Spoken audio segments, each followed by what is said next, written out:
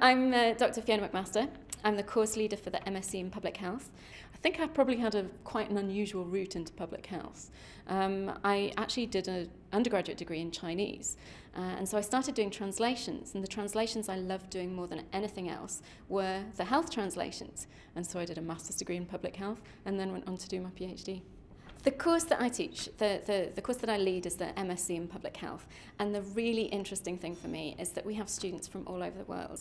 So if I have a doctor who's run a malaria clinic, he's going to come or she's going to come and talk about their experiences. And so it's really getting everybody's experiences together in the classroom and to get people sharing and making those networks for the future. Studying public health, and especially studying a master's degree in public health, really gives you the time to think about where your career might want to go and think about those really particular areas that might help your community.